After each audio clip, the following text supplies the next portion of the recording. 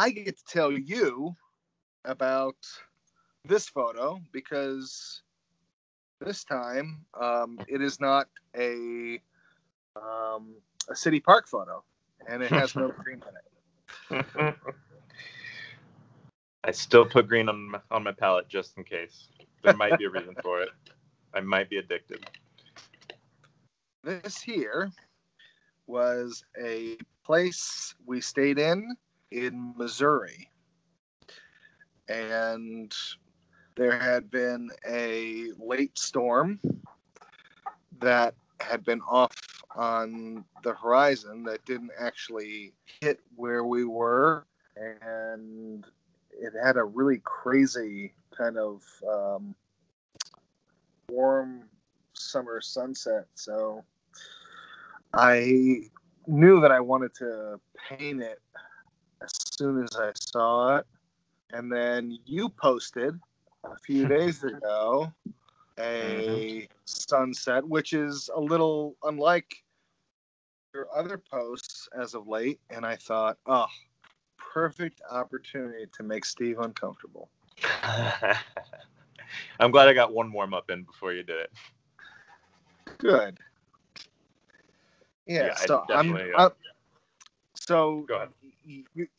You're painting on, like, it looks like a reddish brown covered paper, and I have like a very bright orange pink primed wood panel. That's just for notes, in case people are wondering. Yeah, it can be hard to tell. Yeah. What size are you working? I've got a 9x9 taped down, so 3/4 inch. Yeah, about 7.5. Okay. And what are you doing? That looks like a 6x6? 6x6 again. Yep. I went a little bit larger in some of the more recent videos I've shot, and I was able to finish them. And I looked at this one today, and I thought, I'm going to put way too much paint on a larger painting. And I should probably try to control myself just a little. Some self-restraint there. It's good. Just a little. Hey, you started the NOLA Plein Air group? Yeah, we've New just Orleans, finally got that going on. And you need to tell me all about it. Yeah, so it was something I thought of like a year ago, but you know how that market like sucks your soul and all the time out of your life? Yes, I do know.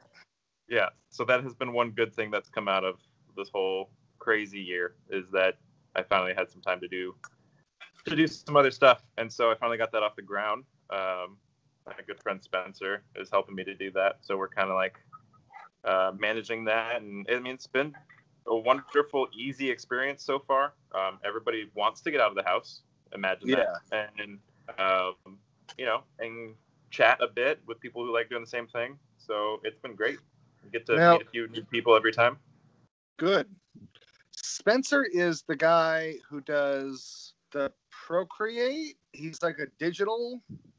Yeah. Or am I thinking of somebody else? No, that's Spencer. He's painting in Photoshop with a Wacom tablet. Okay. For some of them, and a good half of them is either gouache or acrylic. But yeah, Spencer and I go way back. We were assigned freshman roommates in art school, so I've known Spencer for a good 12 or so years. Really? Yeah. We both we majored in the same thing. We did like biz dev, digital media stuff. So concept art related stuff. So yeah, both found our way out here. Nice. So, where have you met so far in order to do these paintings?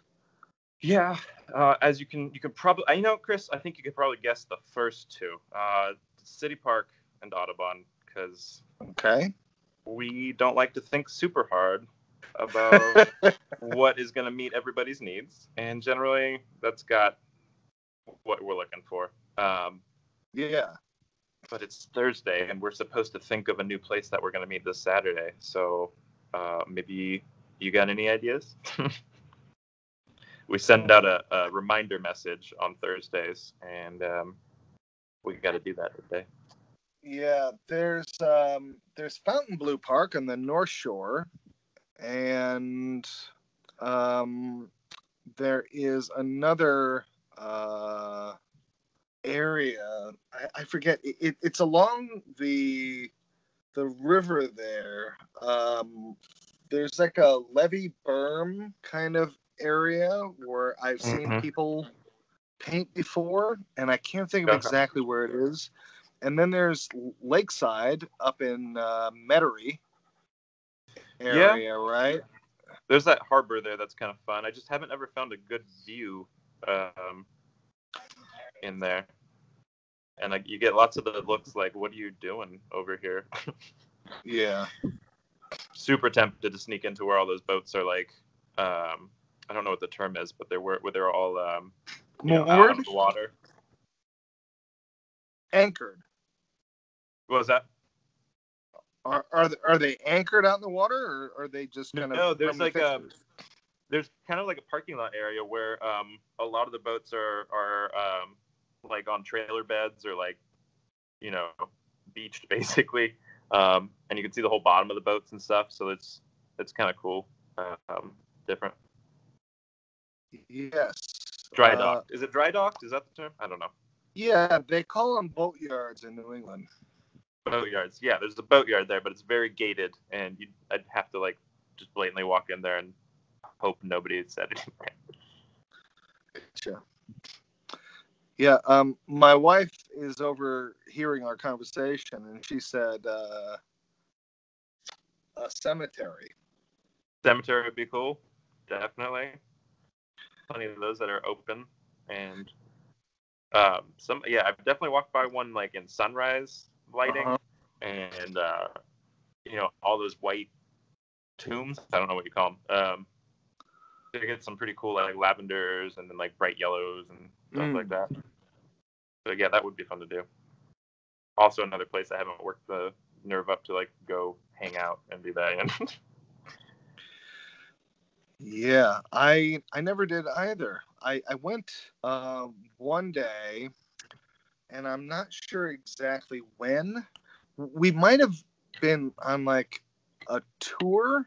This is before we actually stayed in the area or I started painting or anything. And we went to some cemetery, and it was so uncomfortably warm, and the sun was so intense that I don't know. I think I vowed to never go back, and I only went back to take photos in all the years that I was actually still living around there. But I mean, it sounds like a good idea. I don't know. It maybe would be photogenic, Yeah, I mean, I've definitely the one that's like off. I think it's Britannia and Washington. I think it's St. Louis too. I think it's just been gated recently. I don't think they've been open since everything happened. So I've just like walked the perimeter and tried to see if there's any view like into it that's worth doing, and like just nothing I can find worth it. So it's definitely something I want to keep seeing as a possibility, but I think it might have to be open for me to do something I want to in there. That makes sense. Find something. Yeah, I just can't find something good enough from the outside. Okay. Now you're using gouache, and thinking back to when I used gouache, this kind of thing would offer me a lot of very specific challenges because now that I'm used to using oil, I can take and fudge a line and just scrape portions off Sure. in order to get that image. And you're dealing with paint that's going to be drying Baked in on layers there. here.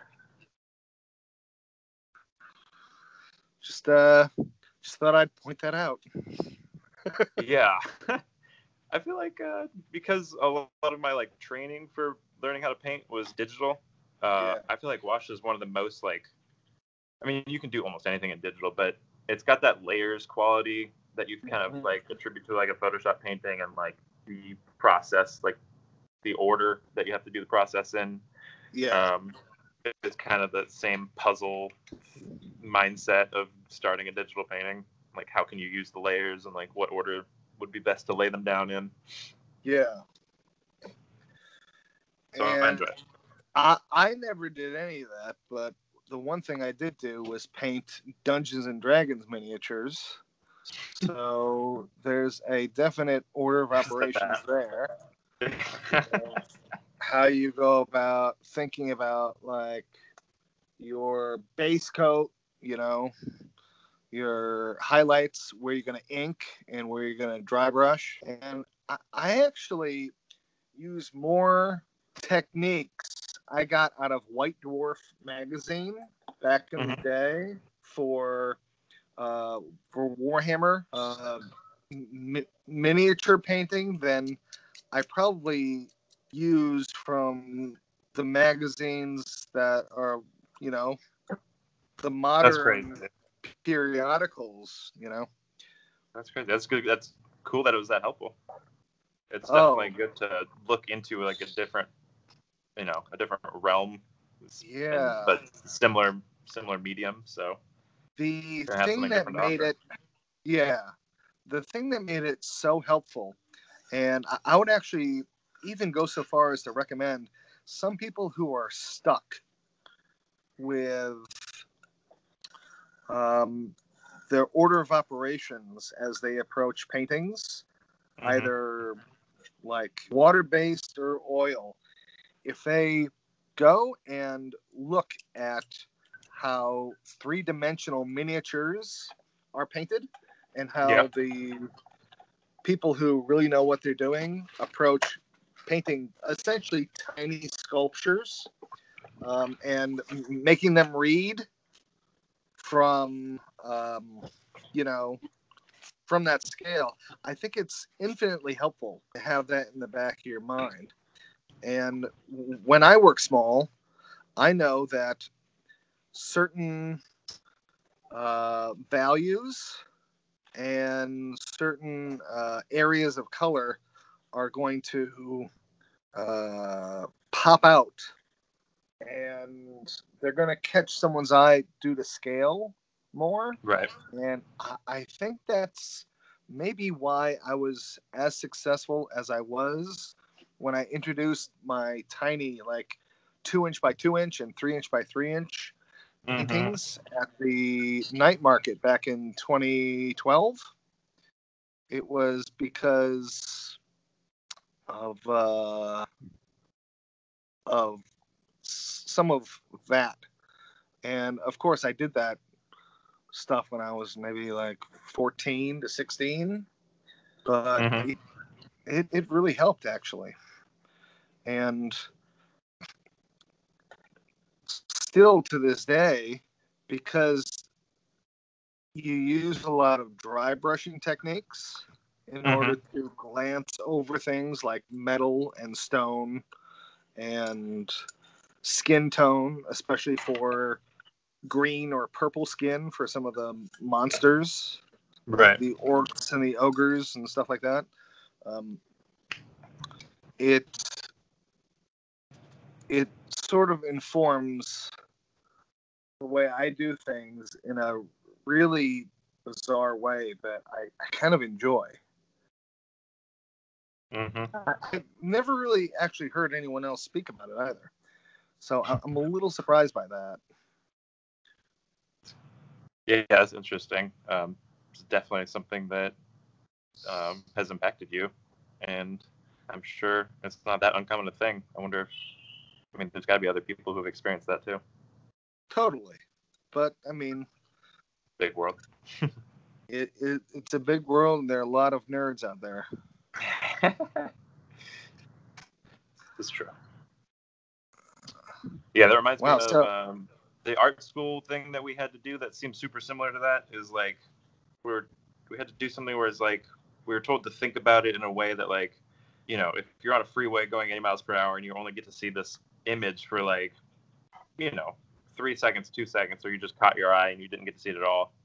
Like, you got to create something that's that graphic, that recognizable, that captures it. And simple is just going to be the only way to do that, you know?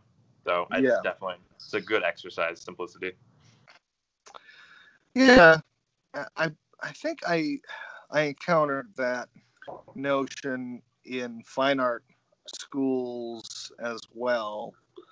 And I mean, it wasn't really framed in the same way, but I think it was like the same gist, you know, like what portion of your piece do you want to have the most immediate impact and interest first? Yeah. And then you work down from there. Oh, I'm going slow with my palette knife today, and I actually think that it's working out for me. I'm trying to keep it as small as I can and not go too crazy with it. Oh, I go crazy with this thing lately. With the palette knife? Yeah. What's an example of going crazy with the palette knife? Well, you know, I just decide 3 minutes into a painting that I need to take a big piece of paint and just, you know, make a 3-inch by 2-inch heavy mark. Oh, okay. Right in the beginning, kind of impulsively. And it I mean, I think it sounds easier when I describe it to imagine it working than.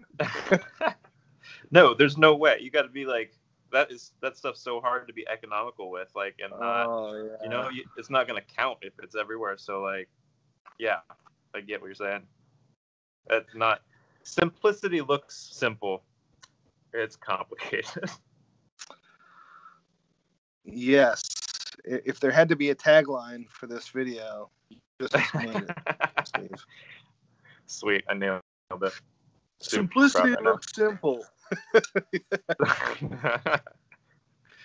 So this group that you formed in New Orleans that does the plein air paintings, now, do you all just do your own thing? Is there a discussion, a critique of what's going on? No, it's way more laid back than that. Yeah, it's good though. It's like it's a range of different levels, I'd say, and everybody's super willing to, like, share what they're doing. They're excited to talk about what they're, you know, gonna attempt that day, and it just feels very it feels very like a study group almost, you know. Yeah, I would like to think that I could have possibly done something similar and made it work, but if I'm being 100% kosher with you right now, no way.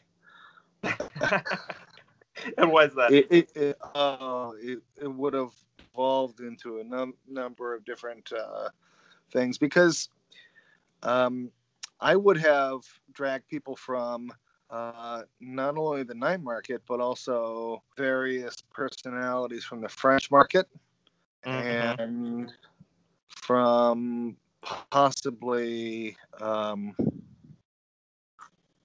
other markets. You know, I would have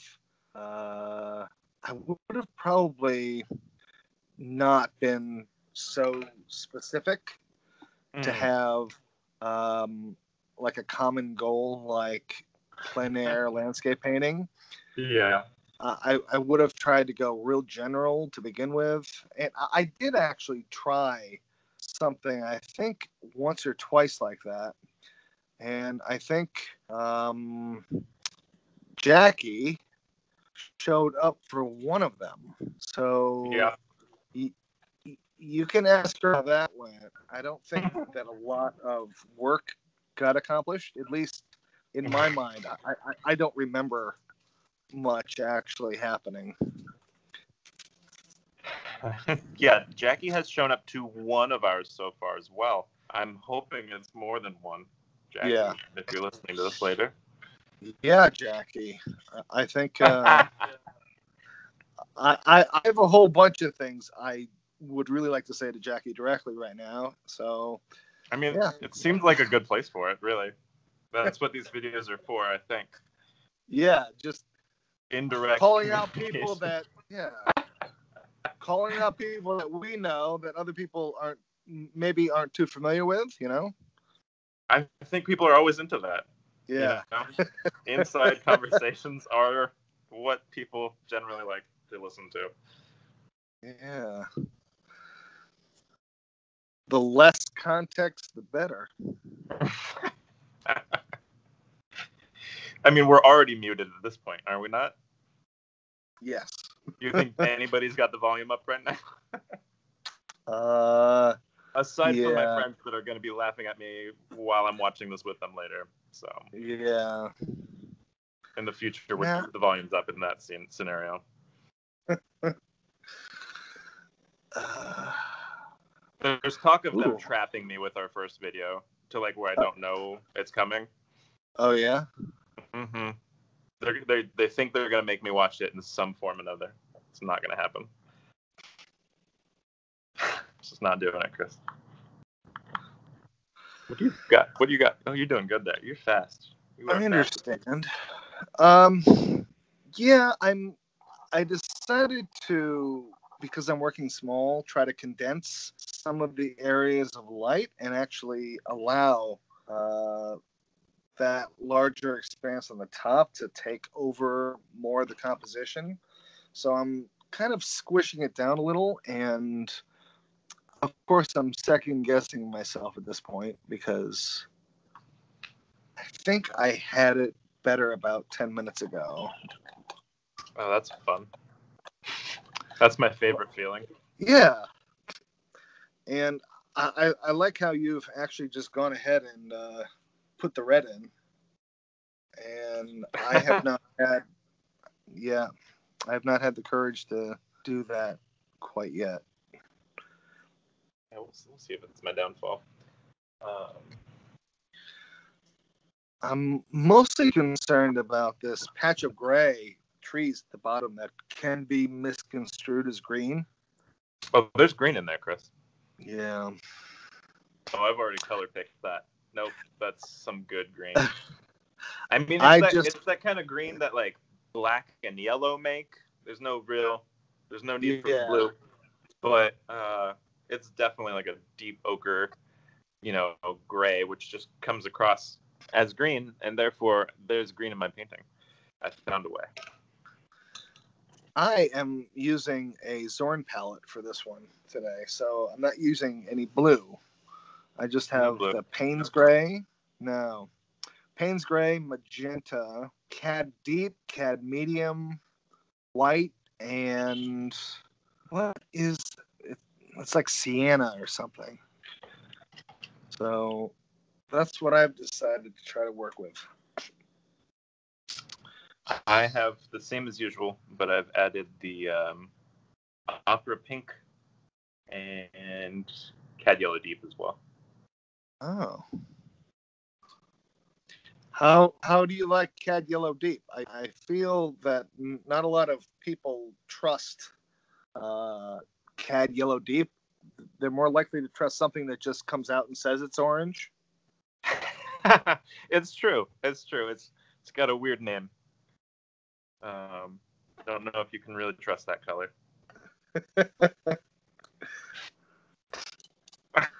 Yeah, I was just thinking about that when I was looking through everything. I was like, shoot, I don't have any orange.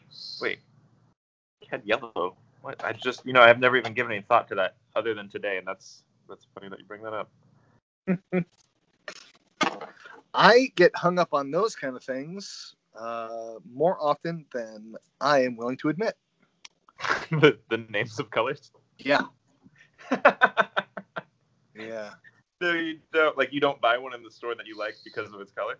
Yeah. Does it go that far? Yeah. Oh, no. It's not good. Well, Are you going to justify it? I want to know how it's going to be justified. Yeah. Now I'm more likely to look at the actual pigments on the back because I have figured out if I'm going to try a new paint, then the pigment numbers have to be close or similar, or if there's like a hue or 2 or 3 different pigments in a single color, I need to make sure that I'm already using all of them before I introduce it, so I don't go too crazy. And a lot of pieces that I feel just go run off the rails is when I try to get crafty with the colors I'm using.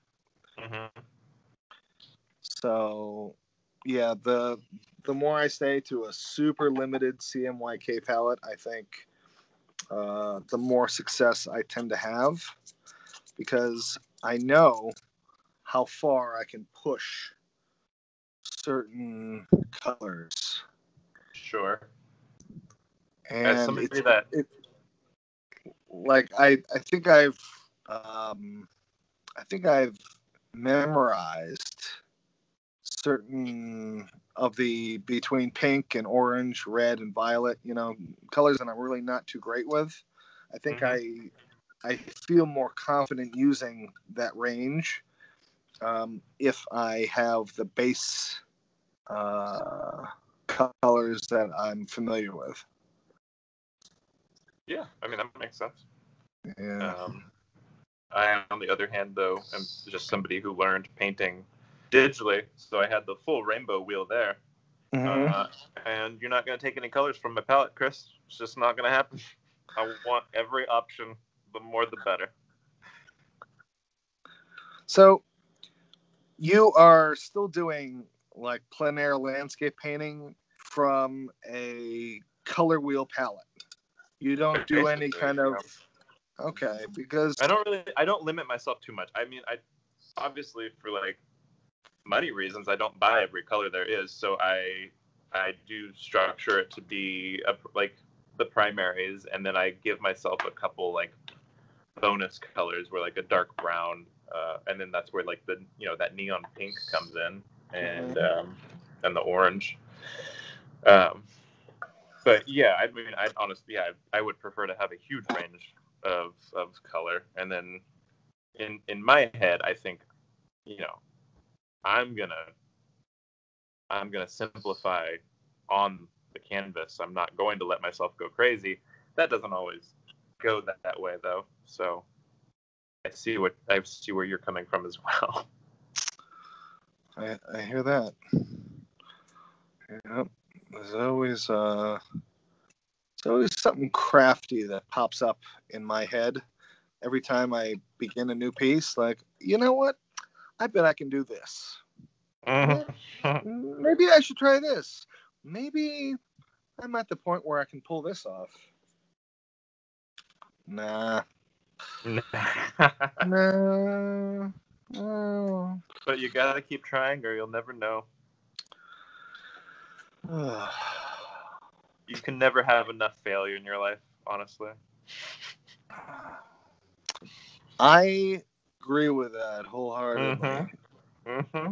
You may have said that as if you're saying it in jest, but I believe that to be true. I do too. You just have to. You can't get too comfortable.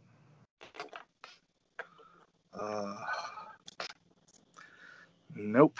I am secretly a little paranoid that if I let myself paint mountains or waterfalls or certain kind of river areas that suddenly, without me knowing it, I'm going to start kind of appearing like some of the work that I look at and think to myself, ooh, oh, it's a little much. And that's one thing that I don't want to, that's one way I don't want to feel about my own work. You know, I really am concerned some days. You know, I look at things and I'm like, Chris, that's a little much. And you don't want it to be too pretty. Is that what I'm hearing? Yeah, I think I can deal with a certain amount of prettiness in a piece, but then there just has to be a little bit of punk rock, a little bit of interest that's generated in unusual ways. There has to be a few rules broken and a few imperfections that are purposefully left. I can get behind that. There's definitely there's a sliding scale between us on this matter, but in general, I agree with you.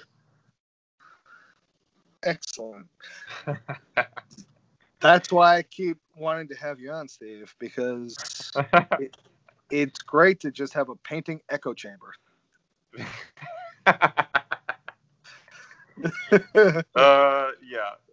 I think the more times you have me on, it will be less of an echo chamber. Yeah. I think you want me on because, you know, at some point, I'm just going to literally call you stupid. Like, this might happen. I think you get the sense of my bluntness somewhere in here. Oh. Looking forward to it, sir. Yeah. Wow, Chris. that looks absolutely terrible. You sure you don't want to start over? You probably should have, out of compassion, stopped me when I had a limited palette and was in a 100-degree car. Had the brilliant idea to try to paint an entirely green reference photo, like mustard color. Yeah. I may have gotten some satisfaction out of it. To be fair, I was like, Chris, this looks really uncomfortable. How you doing there, buddy? But I wasn't going to stop you from pushing yourself along. Ooh. Yes. Mm-hmm. You know, I really had thought that it might have a higher entertainment value to see someone crash and burn that bad. But yeah, it turns out that as soon as people started to see me sort of go downhill, and I said it in the video, I think that's when they stopped watching the video. Like, oh, well, even he knows he's got a point. Yeah, well, yeah. Nothing more to see here. Oh my god, this is funny. So, I've never really posted videos or anything. Is that something that you're able to gauge where people drop off the video? Yeah, I just discovered that a few weeks back that you can. It's one of the metrics. You see how long people are engaged in the video and where they tend to drop off or switch to another video, and how long sounds they. Super helpful, but also super. Ooh. Yeah.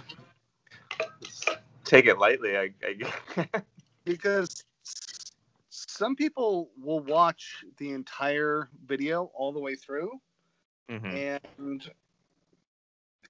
there'll be a high percentage with certain Mhm. pieces, with certain videos I post of these dual PaintCast things. And other times people will watch literally like 2 minutes. Be like, oh, I'm done. I wonder, And what do you is think it something I said? No. What I'm wondering is, what does it do with the people like me who I probably watch like a minute or two and then swipe to see what the ending looks like?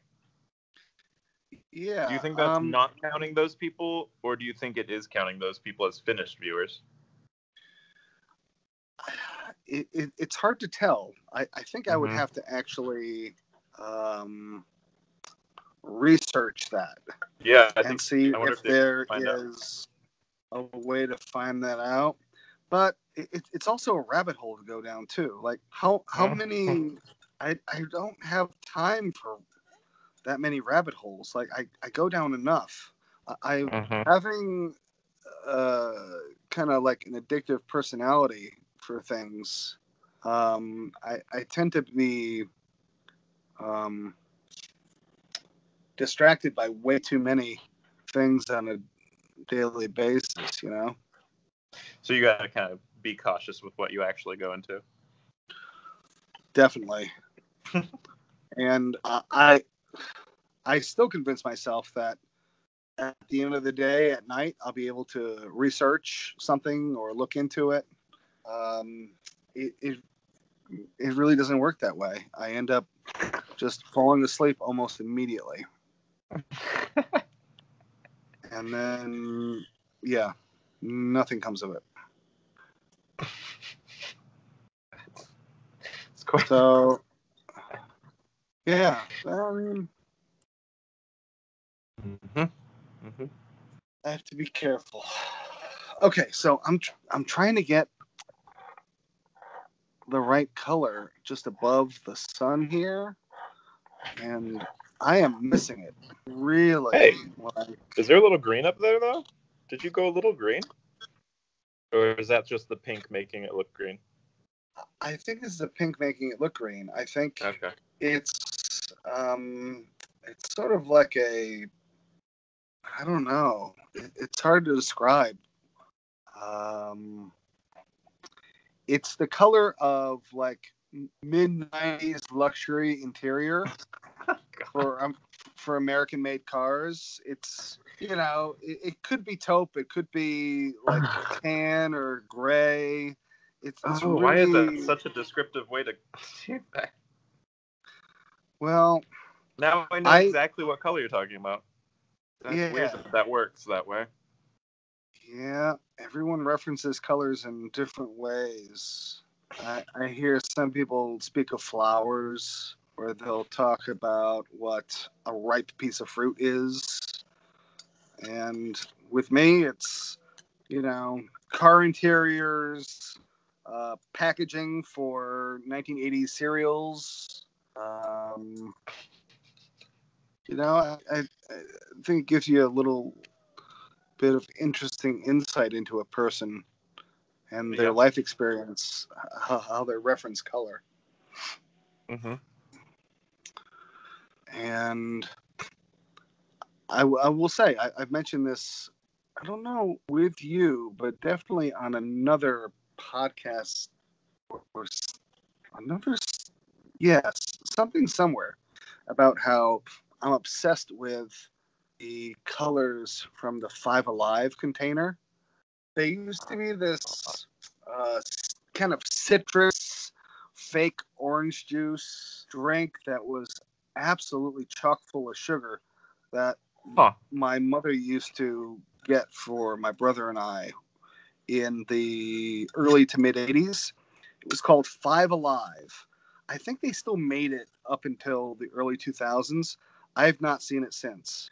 Um, and the container was a very specific color blue, and then it Uh-huh. had like the citrus fruit colors, and there was kind of um, I googled it, but for the people listening, I oh don't know what oh it looks like. Go ahead. yeah, Yeah, I don't and recognize I this I at all. remember No? No, I've never seen Yeah. that before. Maybe it's a New England thing then. Yeah, Where it did you could be grow up regional. again? California, the Bay Area. Oh, yeah. You probably had a lot higher quality citrus beverages in the Bay Area back in the 90s, right? I mean, we got Minute Maid. I don't know. I didn't ever become a citrus drink connoisseur. Maybe that's a Southern Yeah, California thing you're thinking of. maybe. I think it The was orange the fact groves that, down there. yeah, I don't think I really like to drink just straight orange juice. It And needed to be an orange drink. yeah, it was like a funny thing where I needed to have like a fake citrus flavored drink. I mean, I never got as far as to drink the Kool-Aids that kind of came in all those super unnatural colors. And I mean, Tang? Did you like Tang?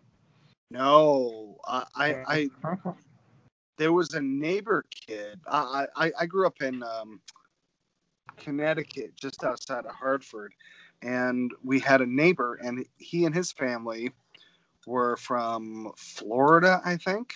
I think both of his parents were from Florida, and they used to have their kids drink all sorts of Tang and some other kind of it was like a bluish.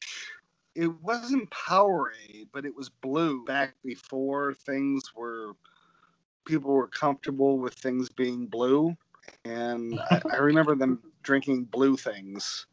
And yeah, my parents thought it was a little funny.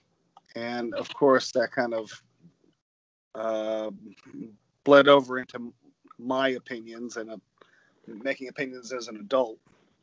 I mean, you're not an opinionated adult, though, are you? I don't think so. I think No. I'm way too attached to having a lack of opinions generally.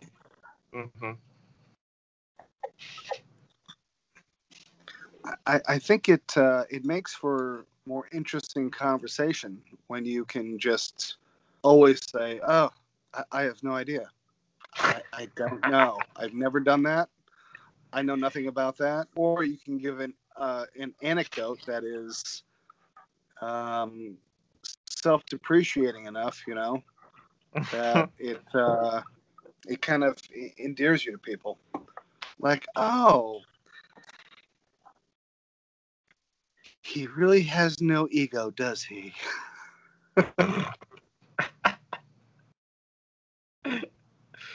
Oh.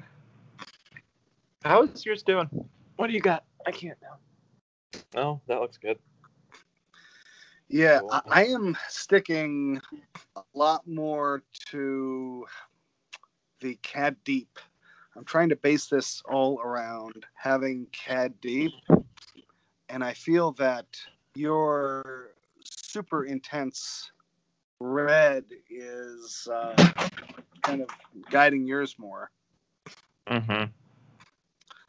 I mean, I really like it. I think that makes the violet in your cloud pretty believable. Thanks.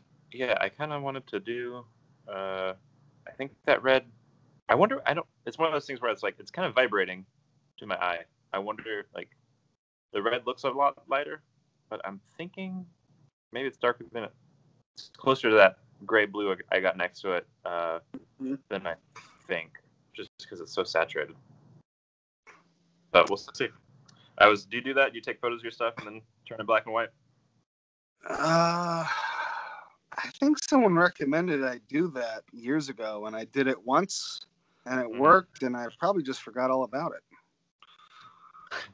Yeah, it's helpful for checking out the values.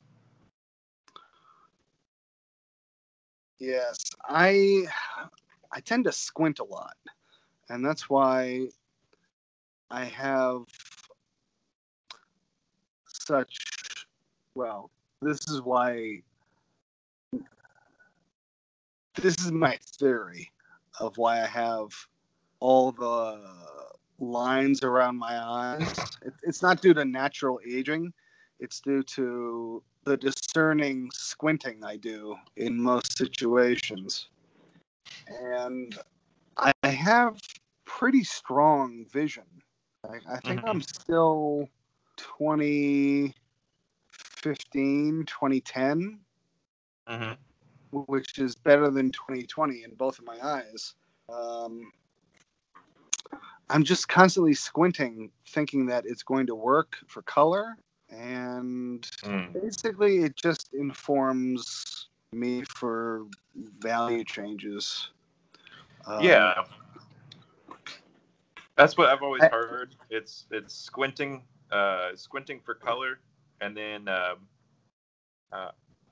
squinting for values. I still think it does something. I'm not completely convinced it doesn't help in some way, but I think the most important thing that you can do is to like let your eyes kind of dart around and like flip back and forth to compare things, and not just be looking at what it looks like next to what it's next to. You know? Yes. I don't think I've said this too often, but people ask me, and I get super annoyed at this question, but I understand it, and I keep on giving kind of really, I don't want to say angered, but it's definitely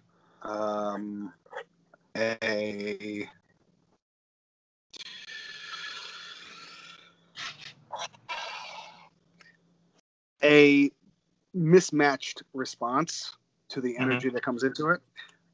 They ask me about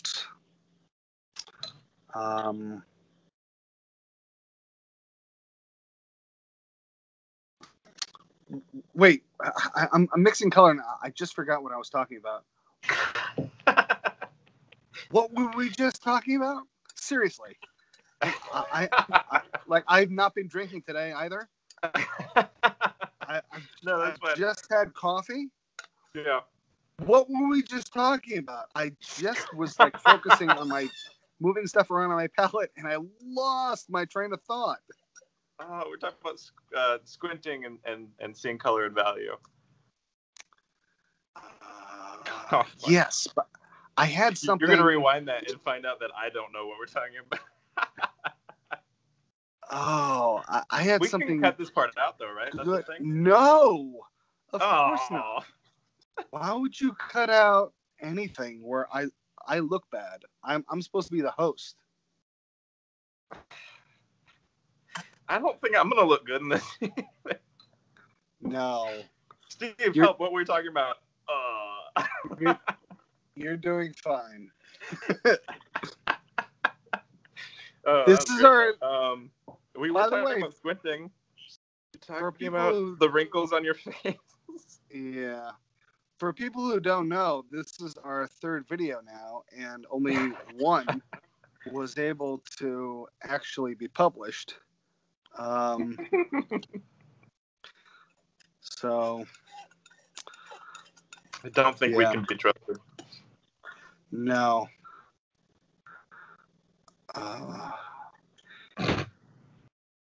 Yeah, I was gonna say something about a common question I get, and now I totally forgot the common question. Hey, no, you get like the wrong tone when answering a question, but you never told me what the question was, so I kind of lost track of it. Yeah, because I was doing something on my palette. Yeah. Oh. See, now it's driving me crazy. I have no idea what I was going to say. Still? Shit. I should, but I don't. That's okay. Well, we won't. Maybe in a subsequent video, I'll be like, oh yeah, remember last time we were talking? Well, here you go. Yeah, but I mean, realistically, the likelihood of that is rather low as well. Mm-hmm. Mm-hmm. Wow.